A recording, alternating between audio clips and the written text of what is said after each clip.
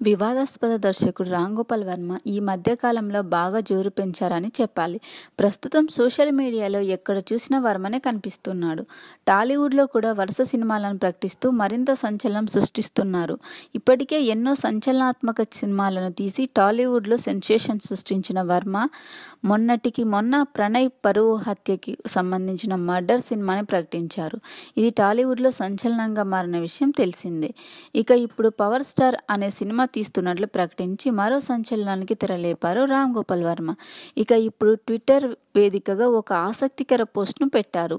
Breaking news, RGV world theatre కొత్త సినిమాకు power star అని పేరు పెట్టాము.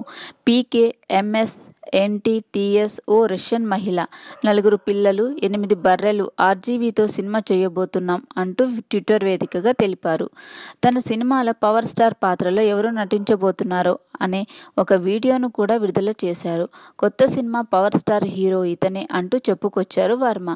ఇతను తన ఆఫీస్ వద్దకు వచ్చినప్పుడు వీడియోని చిత్రీకరించినట్లు తెలిపిన వర్మ, ఏ వ్యక్తినైనా పోలిన వ్యక్తులు ఉండటం యాదృచ్ఛికం, కానీ యాదృచ్ఛికం ఉద్దేశపూర్వకం, కానీ ఉద్దేశపూర్వకంగా అంటూ వింత కామెంట్లు చేశాడు వర్మ.